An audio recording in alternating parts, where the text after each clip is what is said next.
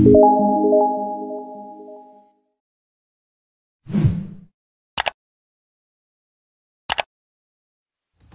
everyone, welcome to Smart Math Online Tutor. Through this video, we are going to discuss about time. First of all, let us see what are the units of time. Seconds, minutes, hours, days, months, years, decades, centuries, and millenniums are considered as units of time. In the next section, we are going to see about months and years. As you know, 1 year includes 12 months. And then, among these months, some months have 31 days, like these are the months with 31 days. And some other months have 30 days, where I have shown you by circling it in red. Then, a special month is there in any calendar, that is February. It has 28 days usually and 29 days in a leap year. What is a decade? A time period of 10 years is considered as a decade. That is, from AD 1 to AD 10, it is considered as the first decade, and AD 11 to AD 20, it is considered as the second decade. Then if you take 1021 AD to 1030 AD, this is considered as the 103rd decade. Any year can be included into a given decade. See the final example, 2021 to 2030 belongs to the 203rd decade. So that means we are in the 203rd decade now. Now let me tell you a trick to find the decade of a given year. This is very simple. All what you have to do is check the last digit of the given year. If it is a 0, cut it and get the decade by the remaining digits. If it is not a 0, cut it and add 1 to the previous digit to get the decade. Let's see into some examples. To which decade does AD 1980 belong? Now in this case, 1980 has the last digit with 0. So what I do is I cut that and the remaining 3 digits are 198. So it belongs to the 198th decade. Look into this example. To which decade does AD 1534 belong? Now here the last digit is 4. So when it is not 0, we cut it and we add 1 to the previous digit. So now 153 plus 1 becomes 154th decade. So this is a very simple trick. If you need to find out the decade, all what you have to see into the last digit. Then let us go into a century. A time period of 100 years is considered as a century. So it can be said that from AD 1 to AD 100, it is the first century. AD 101 to 200, it is the second century. And AD 1201 to 1300, it is the 13th century. And now we are in the 21st century. So just like finding the decade, centuries also can be found by an easy trick. Here you have to check the last 2 digits. And if the last 2 digits are zeros, then you can cut them and get the century. Otherwise, you have to cut both the digits and add 1 to the previous digit in order to get the century. Just like before, all what you have to do is to check the last 2 digits. Now, let me give you some examples. To which century does AD 1900 belong? Now, 1900 has 2 zeros at the end. So we can cut the 2 zeros and the remaining number is 19. So 1900 belongs to 19th century. When it comes to 1534, here the last 2 digits are not zeros. But still we cut the 2 digits and add 1 to the previous digit. So this becomes 15 plus 1, that is the 16th century. So this is a very easy trick you can do on any given year in order to find out the century. Now let us see about a millennium. A millennium is a period of 1000 years. And look into these examples. From AD 1 to AD 1000 we consider as the first millennium. From AD 1001 to 2000 we consider as the second millennium. And now we are in the third millennium because we are in between 2001 and 3000. Just like finding the decades and centuries of a given year, a millennium also can be found using a simple trick. So let us look into what is this trick. Here we have to consider the last 3 digits. If the 3 digits are zeros, we can cut and get the millennium very simply. And if it is not zeros, all what we have to do is to cut the last 3 digits and add 1 to the previous digit. So look into these examples. To which millennium does 2000 belong? Now here 2000 has 3 zeros at the end. So we cut all the zeros and the remaining digit is 2. Therefore it belongs to the second millennium. When it comes to 1534, here the last 3 digits are 534. All what we do is cut 534 and add 1 to the previous digit because the last 3 digits are not zeros. So once again here we get it belongs to the second millennium. In the next section we are going to look into what is a leap year. A leap year comes once in 4 years and it has 366 days.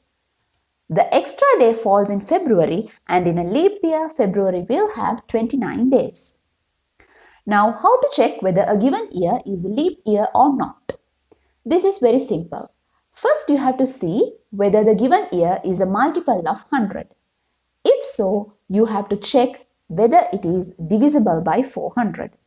And if it is divisible by 400, this is a leap year. Look into this example. 2000 is a multiple of 100. Then we see whether it is divisible by 400. Yes, it is divisible by 400 too.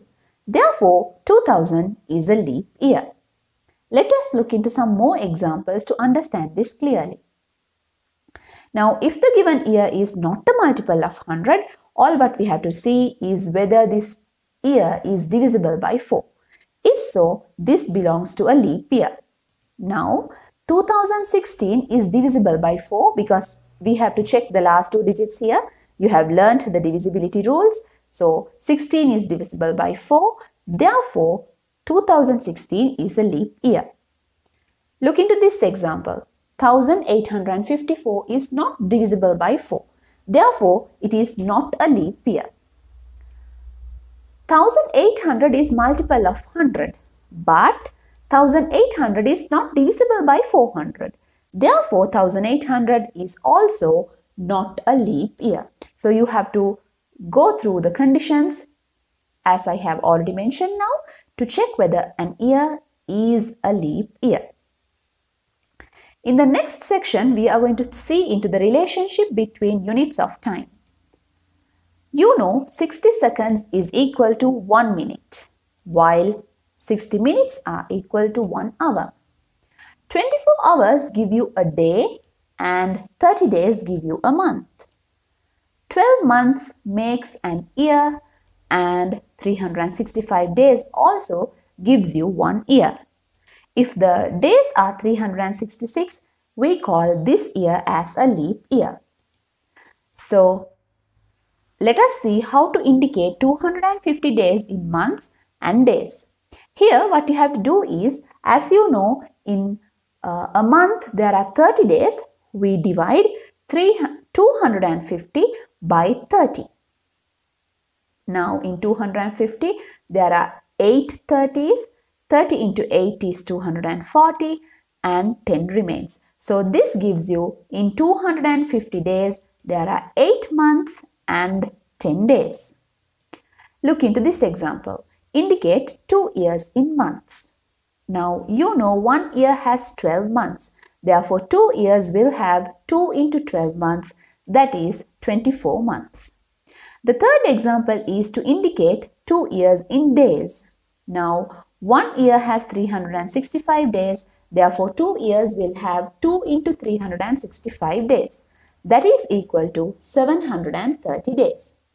So these are the examples you may get in order to work out related to months and days and the relationship between them. Now let us see the calculations related to time.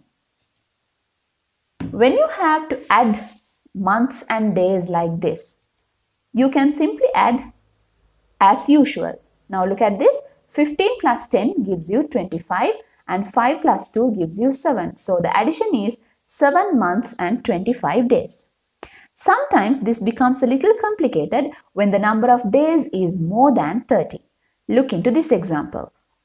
Here, 5 months and 25 days must be added with 2 months and 27 days. Now if you see carefully, 25 plus 27 will give you a value more than 30. So in the days column, you can't have a number greater than 29. So what we do here is we add the days separately and find out how many months are there in these days. So we add 25 and 27 separately in a side.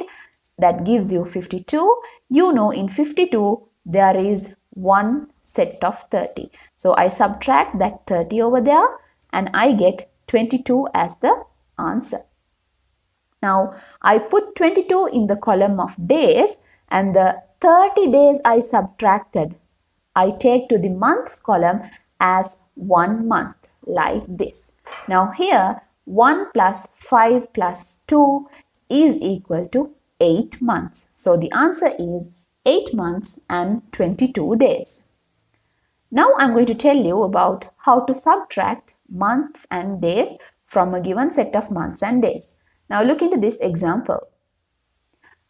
5 months and 15 days minus 2 months and 10 days. Now as the days can be subtracted, it is easy. Here 15 minus 10 is 5.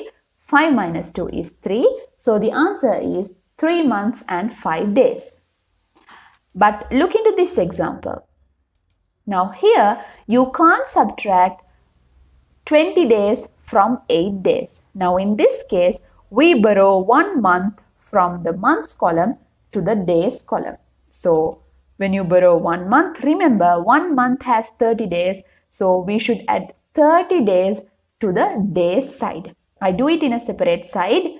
30 plus 8 is 38. From this 38, I subtract the 20 days that is to be subtracted in the question. Then I get 18. Now this 18 I put over here. And remember now, as we have borrowed 1 month to the days side, there is only 5 months in the months column. So 5 minus 2 is 3. And this is how you do subtractions regarding months and days. And remember, if you deal with years, when you take an year to the months column, it is equal to 12 months.